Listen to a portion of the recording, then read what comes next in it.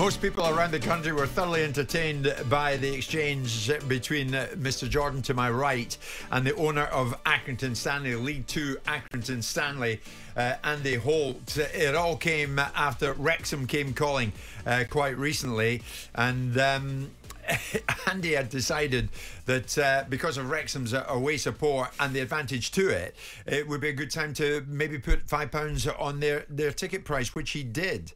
But Wrexham decided they'd be cute pre-match and tweeted in response to Accrington Stanley's decision to increase matchday prices by £5 from that previously charged, we decided we'll reduce the price of our matchday tickets by £5 for the return match. And that really prickled Andy Holt, so much so that they get involved in a bit of a Twitter exchange. Andy Holt has been a long-time servant and owner at Accrington Stanley, Simon. As you heard there, he's put $5 million of his own money into the football club. Yep. He continues to do that, and now enough's enough. He's called time in it, and he's putting the club up for sale. But you can see where he's coming from. I mean, to be honest, you almost got together on the whole point of it. I can see where he's coming from, but again, Andy could have made the easy solution and just limited Wrexham to 250 fans, like every other club brings to the ground.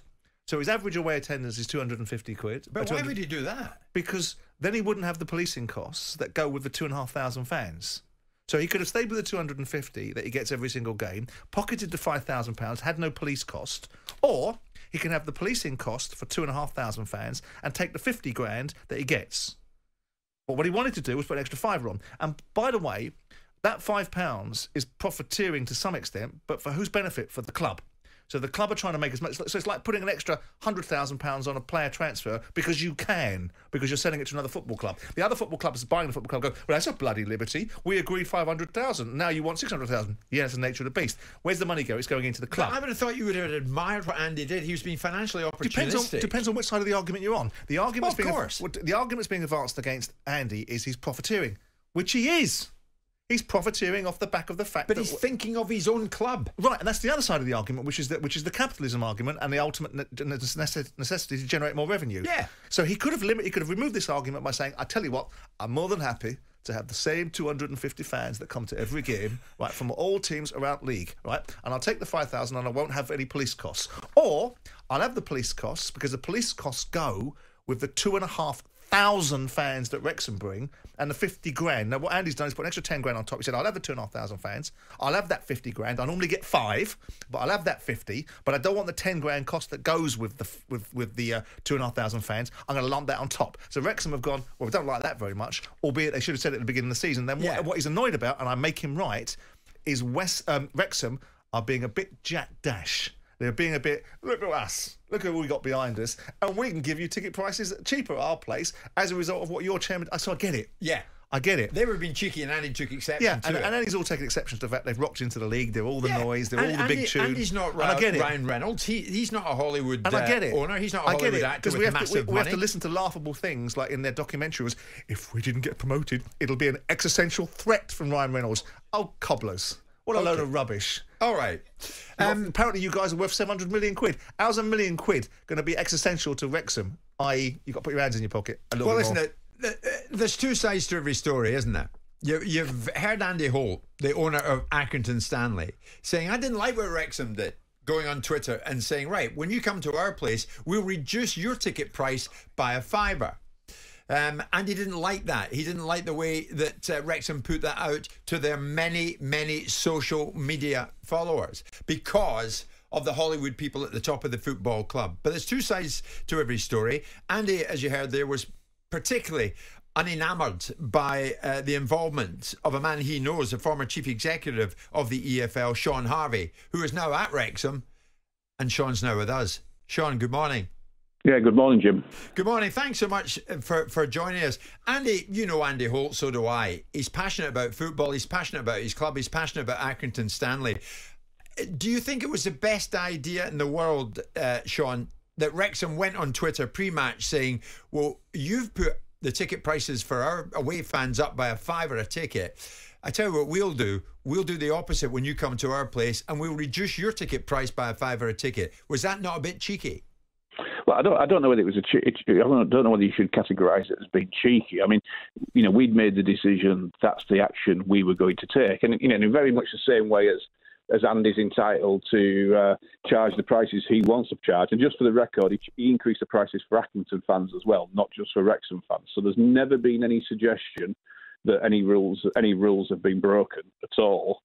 We took the decision to reduce the prices by £5, simply to compensate those fans who are having to pay £5 more to watch the game at the Wham Stadium.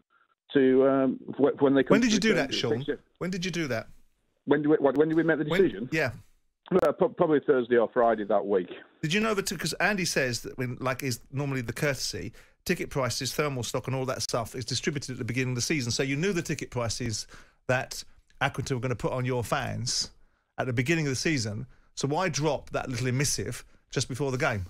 Well, I'm sure we were informed at the start of the season what the ticket prices would be for our game.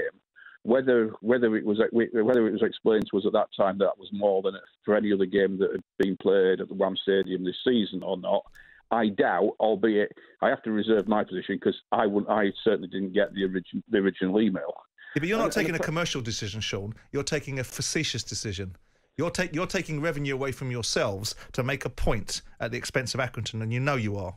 Well, we've made the decision that we felt was appropriate and one that we were prepared to financially stand. Yeah, but you're doing it at the expense of another football club, and you're being facetious, and you're virtue signalling to your own fans and the rest of the football at the expense of Andy Holt, who told you the ticket pricing at the beginning of the season, so you knew it, and then what you do is you drop it on the eve of the game, that ultimately you're going to do something different. So Wrexham looked great, Accrington looked poor, and that's what and Andy then you create tension before a game, and you know to. that's not very good, Shaun. You know that's not good. And you know that Andy Holt's going to bite at something like that, Shaun. Well, but Andy's made conscious decisions as well. He's made the decisions Accrington have made the decision to increase the price.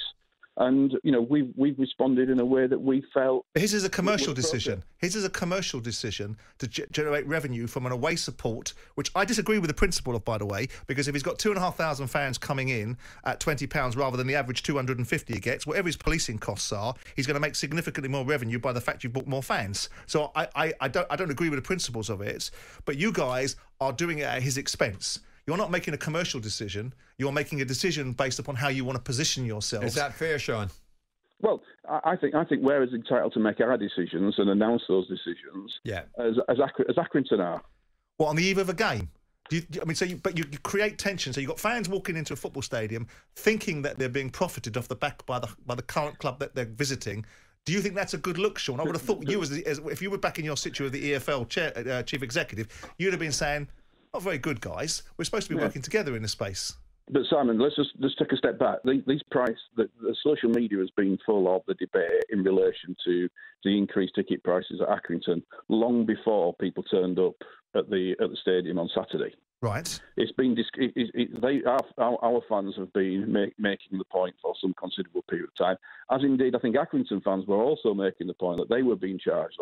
So this wasn't just created on the morning of the game. This has been going on for when this must have started when the conscious decision was made to increase the ticket prices.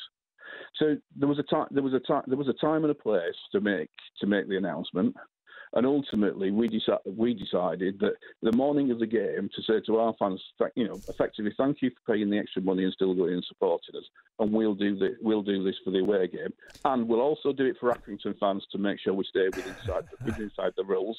Is a situation where But Shaun, I know you. It was also a little swipe at Accrington as well and at Andy, wasn't it? Well, we don't. I think we share the same view as Simon. that ultimately we don't agree that you should be putting the prices up. So listen, you are going to stand by what you've said, and you're going to drop ticket prices for the return match by £5. Absolutely. Yeah. I can see, very briefly, Shaun, I can see what it was all about. I mean, Andy Holt, long-time owner of Accrington Stanley, proud of his football club. Wrexham come to town. There's Hollywood stardust there. Big guys at the top, big personalities with a huge profile. And I think Andy thought he was being sat on a bit. Maybe. Just my hunch. What do you think? Well, Andy will never be short of letting anybody know what his opinions are, and so I genuinely don't think we have to second guess what Andy's thoughts about the matter were. Shaun, thank you very much indeed for joining us. Shaun Harvey, of course, one-time chief executive of the EFL, now at Look Wrexham. forward to it being done to Wrexham when they get into a bigger, better league. Oh, because yeah. at this moment in time, they're a big noise in a small league. Yeah. It'll come round. What goes around comes round. Well, that was the story of Accrington Stanley Wrexham. And just for the record, Accrington Stanley Andy Holt's club won it. Jim White and Simon Jordan. Monday to Friday mornings from 10 on AM, on DAB, via the talkSPORT app and on your smart speaker. talkSPORT.